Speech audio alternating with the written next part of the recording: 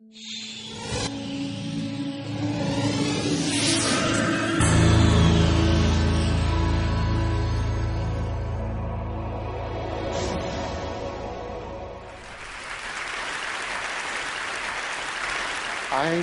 was offered a position as Associate Professor of Medicine and Chief of Scientific Visualization at Yale University in the Department of Medicine.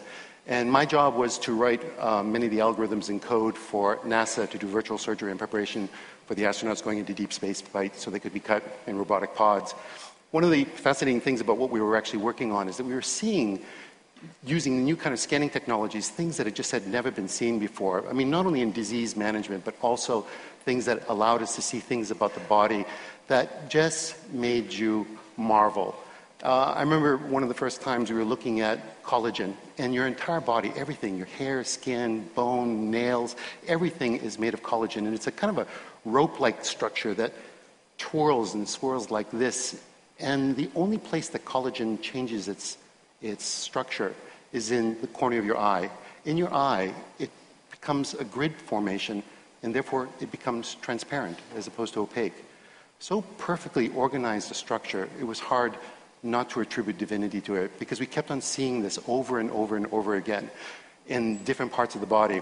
One of the opportunities I had was one person was working on a really interesting kind of micromagnetic resonance imaging machine with the NIH, and what we were going to do is scan a new project on the development of the fetus from conception to birth using these kinds of new technologies.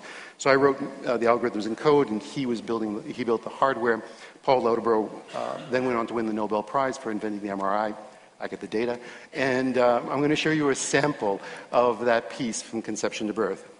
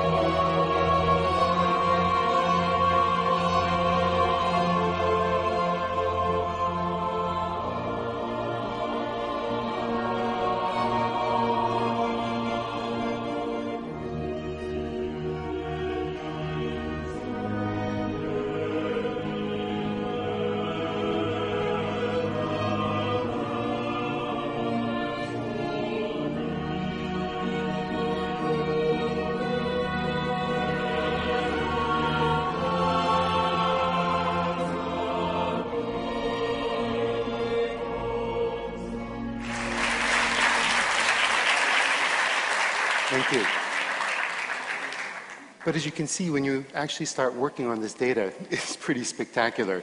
And as we kept on scanning more and more, working on this project, looking at these two simple cells that had this kind of unbelievable machinery that will become the magic of you. And as we kept on working on this data, looking at small clusters of the body, these little, pieces of tissue that were the trophoblast coming off of the blastocyst, all of a sudden burrowing itself into the side of the uterus, saying, I'm here to stay. All of a sudden having a conversation of communications of the estrogens, the progesterones, saying, I'm here to stay. Plant me. Building this incredible trilinear fetus that becomes within 44 days something that you can recognize, and then at 9 weeks is really like a kind of a little human being. The marvel of this information, how do we actually have this biological mechanism inside our body to actually see this information? I'm going to show you something pretty unique. Here's a human heart at 25. It's just basically two strands.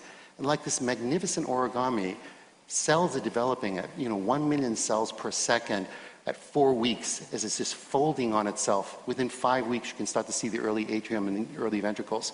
6 weeks, these folds are now beginning with the papilla and the inside of the heart, actually being able to pull down each one of those valves in your heart until you get actually a mature heart, and then basically the development of the entire human body. The magic of the mechanisms inside each genetic structure saying exactly where that nerve cell should go. The complexity of these, the mathematical models on how these things are indeed done are beyond human comprehension. Even though I am a mathematician, I look at this with a marvel of how do these instruction sets not make these mistakes as they build what is us. It's a mystery, it's magic, it's divinity. Then when you start to take a look at an adult life, take a look at this little tuft of capillaries. It's just a tiny substructure, microscopic, but basically by the time you're at 9 months and you've given birth, you have almost 60,000 miles of vessels inside your body. And only 1 mile is visible, 59,999 miles that are basically bringing nutrients and taking waste away. The complexity of building that within a single system is, again, beyond any comprehension of any existing mathematics today. And then instruction set from the brain to every other part of the body. Look at the complexity of the folding. Where is this intelligence of knowing that a fold can actually hold more information? So as you actually watch the baby's brain grow, and this is one of the things that we're doing right now. We're actually doing a longitudinal studies of actually scanning babies' brains from the moment they're born every 6 months until they're 6 years old. We're going to be doing actually about 250 children, watching exactly how the jirai and the sukai of the brains fold to see how this magnificent develop actually turns into memories and the marvel that is us. And it's not just our own existence, but how does the woman's body understand to have genetic structure that not only builds her own, but then has the understanding that allows her to become a walking immunological cardiovascular system that basically is a mobile system that can actually treat this child with the kind of marvel that is beyond, again, our comprehension, the magic that is existence, that is us. Thank you.